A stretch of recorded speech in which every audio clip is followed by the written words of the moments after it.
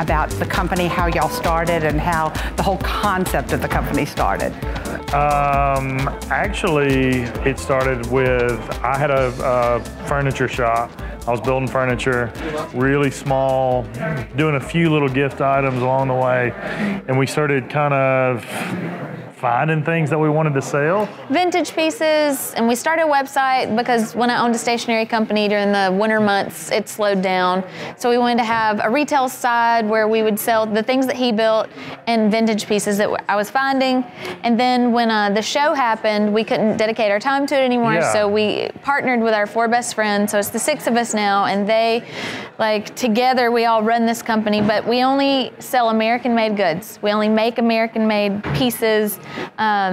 We design and manufacture everything in the U.S. So we only partner and license and work with American manufacturing companies. Yes, because our show is about small town revitalization, and that's what we've dedicated our lives to, is revitalizing our small town. And you can't revitalize small town America if there is no industry in small town America. So that's kind of why we're here. So describe the furniture that you are building and how, even at Vaughan Bassett, how that really molds together with what you have. So the Vaughan Bassett LMCO Home, Erin and Ben Napier partnership it's a pretty good story.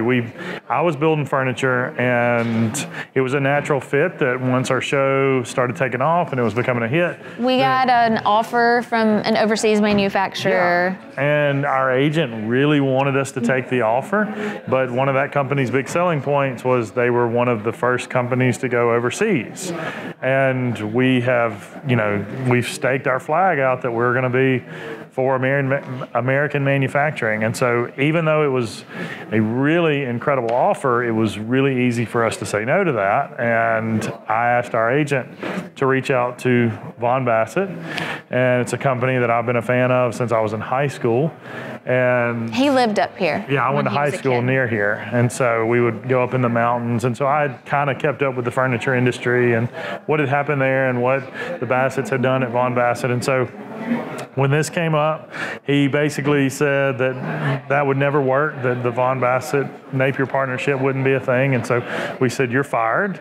And I picked up the phone and he called them. Googled Vaughan Bassett, dialed the first number. Sheila, who's at the front desk, answered, and she put me through to Doug, and Doug had no idea who I was, and it was really funny because I went, I was like, "Hey, I'm Ben Napier from HGTV'S Home Town," and he was like, "I'm sorry." I don't watch HGTV, so that didn't go well. But a year later. Yeah, I courted him for a year, and a year later he called me on the morning that our daughter was born. He called me, I was in the delivery room, and I didn't answer. You had to call him back.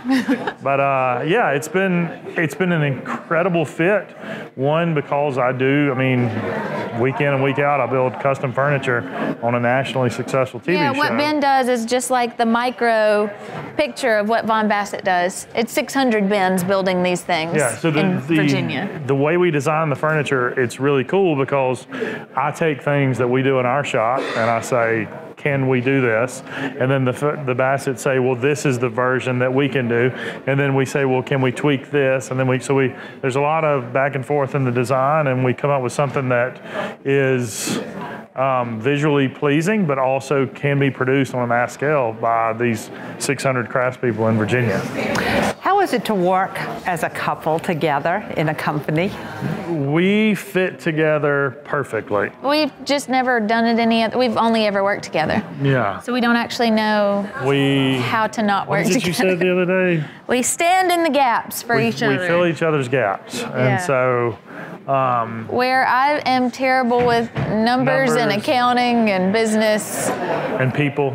And he's a people person and I'm a little more shy, but we're both very creative.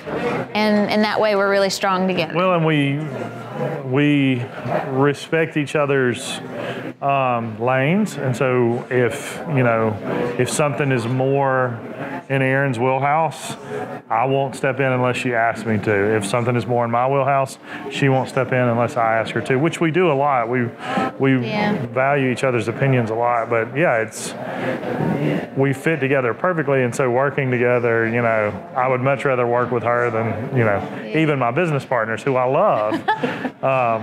But yeah, we communicate constantly, so it's easier to always be on the same page. Yeah, we're never surprised by anything because we talk way too much. When a consumer is looking to get kind of your aesthetic, because there is an aesthetic to what you do in their home, where do you suggest they start? You can't do it with all new pieces. It takes maybe a new bed from Vaughan Bassett, but put your grandma's old handmade quilt on it. It's a mix of the old and the new, and always personal. Very collected. Curated, collected, layered. One of the things that I don't think that the Bassetts would be upset at me for saying this, but they're as far as like furniture design goes, they're pretty conservative, and they've allowed us to get really creative. Like in the first set, we had a bright blue accent piece, and when we suggested, not bright.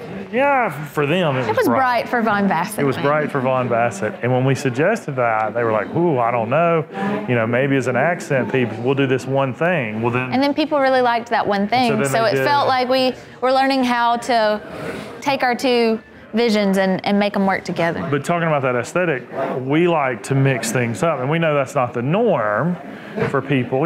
Some people like to buy, that's not how furniture sells. It normally sells in like a suite. And so we, through this partnership, we've been able to create those matching sets that aren't too matchy-matchy. Ben, how do you keep fresh with your designs? Because as you're doing custom work, there's always something else that needs to be done. So how do you keep fresh with your designs and your looks? So on the show, we're filming right now, and I currently am working on 9 custom furniture pieces that will have to be finished in the next 7 weeks. And it's because HGTV is a national, they're a big brand. They want these pieces. They don't want me to build international brand. They don't want me to build the same thing over and over. You don't build what you like. We're building for people. Right. And when you make it for personal, a specific house. Yeah, a specific house or a specific family. Sometimes the house tells me, or the homeowners tell me what they need in a way, some way or another. But a lot of times it's totally up to me and my shop to figure out what we're going to do. And honestly, the way I keep it fresh is by not keeping it fresh. I tend to borrow from historic design a lot. Yeah. Because there's nothing new under the sun, but historic design is always an inspiration. I don't really try to do anything new. I try to look back at history and figure out a way to make that piece of furniture fit. Apply to the house and its time period and the homeowners, Can y'all tell us something that maybe you haven't said on TV about, just a little about your favorite foods, your favorite travel places, your secret nights that you like to sit in and watch Gomer Pyle? I don't care. What's your favorite TV show? Oh, favorite TV show? The Sopranos, but... Wow. Yeah, right now. Wow. Yeah. We get that response a lot. Yeah, but it's just the best writing I've ever seen in a TV show. I don't know, we like lots. Every night we watch one episode of something on TV before we go to sleep. How about your favorite music? What song do y'all like to dance to? Our favorite music? Chris Stapleton. Yeah, I guess. We like lots of music. Yeah, we like lots of music. Right now, Helen, our daughter, is obsessed with Dolly Parton and Elvis, so that's pretty much all we're listening to. Yeah, a lot of Dolly Parton, and she is obsessed with Tommy Boy, which is if you dig deep and you watch Tommy Boy, it's very fitting with what we do. He saves a small town with his company. Yeah. It's pretty good. It's pretty good.